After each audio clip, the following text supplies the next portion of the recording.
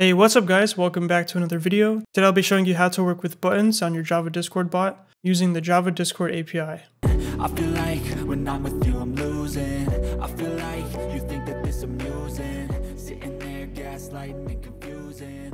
Was it me? Is it me? Am I deluded? Last episode I showed you guys how to use modals, but you may have not seen that episode.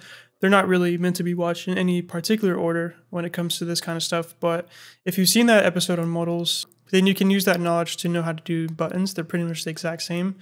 So if you haven't seen it, then it's okay. You'll still understand what's going on. I'll explain what's going on. So we're going to add a new listeners here, class called button listeners. And a button is essentially a button that you can add onto messages. It's really that simple.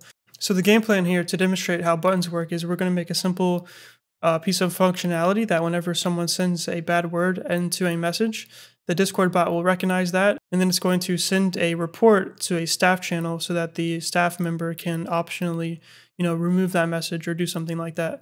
So the report will have two buttons, one for remove and then one for ignore. And so if they click remove, then it's going to remove that message that had the bad word. And yeah, so that's how we're going to do that.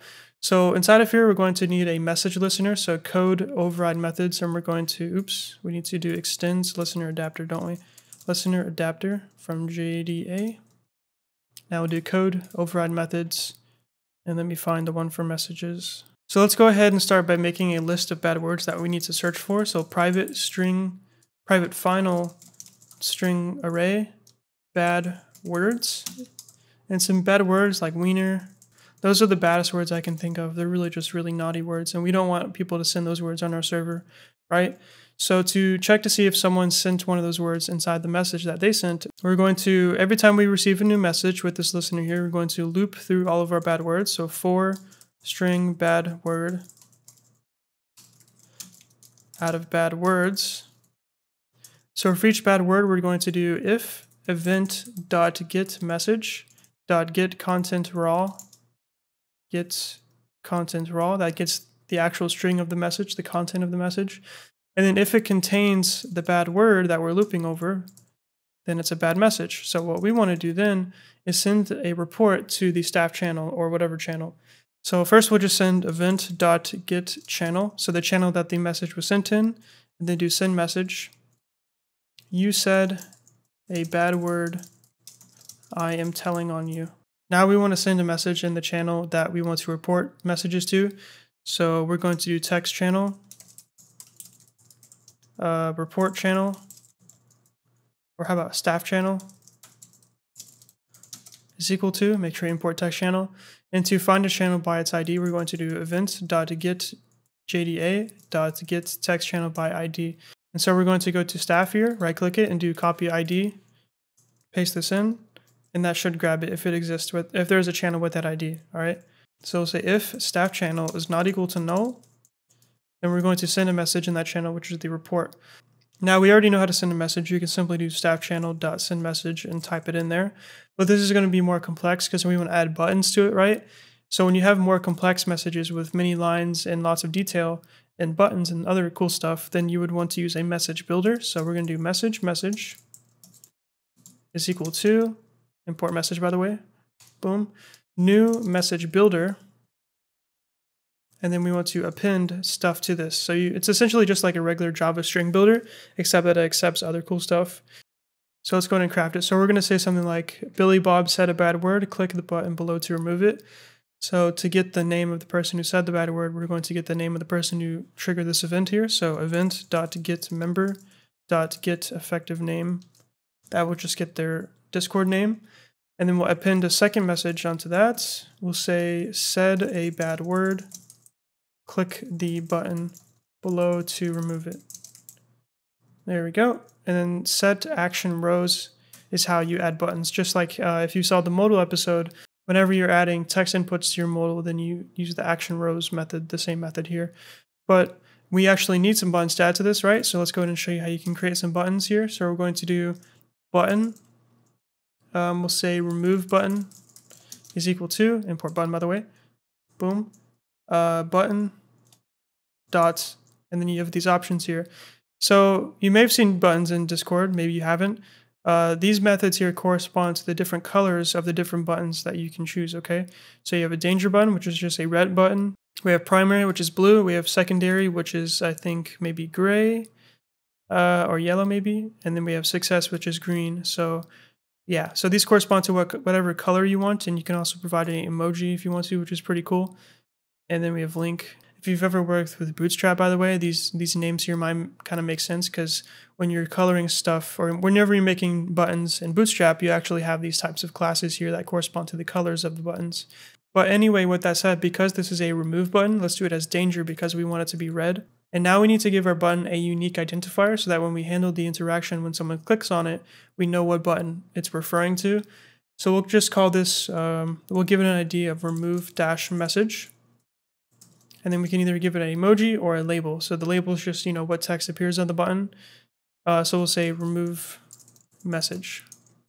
Now let's go ahead and add this button to the message. So we're going to go to set action rows down here and do action row dot of, and then pass in the button that we just created. And then we're going to build this message builder into an actual message that we can send, and then send the message in our staff channel. Staff channel.sendMessage.remove message. There we go, and then queue it. And now we have a simple listener here that will listen for messages that are sent on our server. And then if it contains one of our bad words, it will send a new message into that channel saying you said a bad word, and then it'll send another message into the staff channel that is built using a message builder that contains a button that says remove message. All right. And let's go ahead and see how this works. But first we need to register the button listeners here. So Discord bot, and then just ignore all this other stuff here. That's just for the modal episode. So we're going to add a new listener here, new button listeners. Now let's reload the bot, and we should see this functionality now in play. So if we go and say a bad word here, we'll say, I am so freaking mad. Frick is one of our bad words, right? I'm so freaking mad. It says, you said a bad word. I am telling on you. Then if we go to staff, it says, Cody Simpson said a bad word. Click the button below to remove it. And that's how a button looks like, okay? Pretty cool. Looks really nice. So if we click it, nothing's going to happen. It just stays like that because this is also an interaction, right? It says the interaction failed because we don't have a listener for that button interaction that will process it and reply to it like we do with like maybe a slash command or a modal interaction, for example. So let's go back to button listeners and make a listener here that will listen for that button click interaction, all right? So we're going to go down here and do code override methods and find the one for button. Here it is. On button interaction. And now we want to first check to see which button was clicked. So if event.getButton.getID.equals, and then what we named the button, or the ID that we gave the button was remove-message. So remove-message. So now we need a way to have this remove the message that was sent before that has a bad word. So how can we take this message, this report here, click this button here, and then have it remove the bad word message? How do we do that? That's a little tricky because we have to somehow transfer that data to know which one we're talking about. So we're going to do it in a little hacky way. We're going to take the ID of this message here and then include it into the report. So when we click the button here, it's just going to grab that ID from the report and then go here and then delete it. So let's try that out. So we'll go back to here. On the end of this, we're going to say click the button below to remove it. And then we're going to append onto that message ID.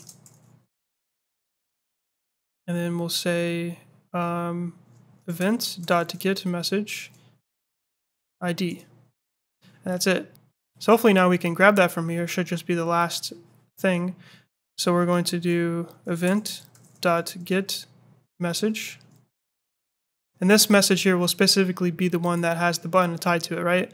Because when we click the button's going to be on a message. So when we click the button, this message here that's referring to, it's going to refer to the message that the button is on. So when we do get message, it's going to refer, in this case, to this. So now we can do event.getMessage, and this refers to the message that was the report. So inside of here, because that's the message that the button is on. So we want to take that message, get the content of it, and get the last ID from that. So event.getContentRaw dot split. We're going to split it by spaces, and then get the last one somehow. So let's think about this. How do we want to do this? So say string content Okay, and then we'll say string message ID is equal to content dot length -1 to get the last one. Now we'll reply to the button for verification, so event dot reply. And of course, the reason we can do this is because the button interaction is an interaction, and you have to reply to an interaction to complete the interaction. So event dot reply, pass in a message, and we'll just pass in message ID, and we'll just have this so that we know if it's actually grabbing the ID or not, to know if it's working. So we'll say cheese poop sauce. It says you said a bad word, I'm telling on you. Staff, it says Cody Simpson said a bad word, click the button below to remove it, message ID, and then here's the ID. Click this, and there we go. It says message ID 9745922. Like I said, kind of a hacky way of doing it, but that does work very well. That's just how we wanted to transfer the data. So with that ID, we can now grab this message that was sent with the bad word and remove it. So now we need to figure out how to get the message via its ID, and we actually have to do that via the text channel. So we would need to build in another way to also provide the text channel to this, but just for now, we're going to hard code it. I don't really care about, the logic of removing the message. I just really care about showing you how buttons work. So as long as I get that across, mission success. So what I'm going to do is just copy this ID here. So get text channel by ID. And now we can do delete message by ID and then pass in message ID for that. And boom. So that's how you can do that. And then now we'll just reply with message deleted. Message deleted. Okay, so now let's reload this and see if it works. Awesome, so now we're going to say bad word poop sauce.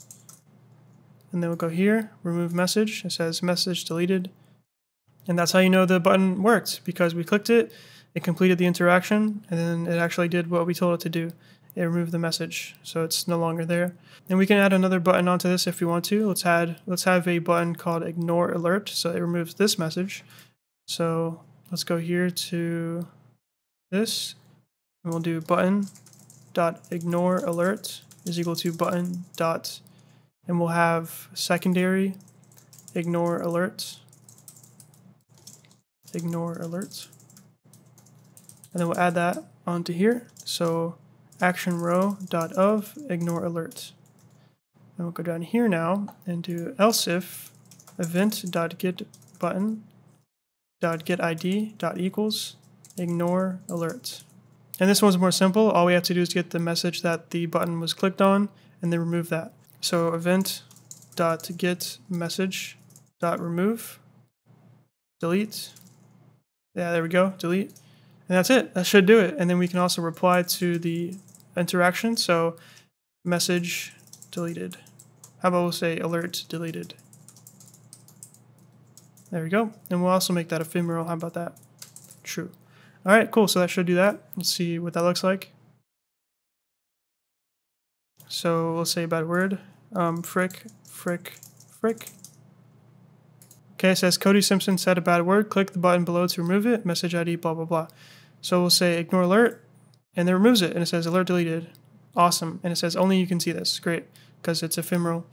And you may have noticed that the buttons appeared on 2 separate lines. You can actually make them appear on both lines, on the single line rather, by doing this. So if we go back to up here, instead of having it as action row.of and then comma action row.of separately, we can just pass in ignore alerts into that same action row.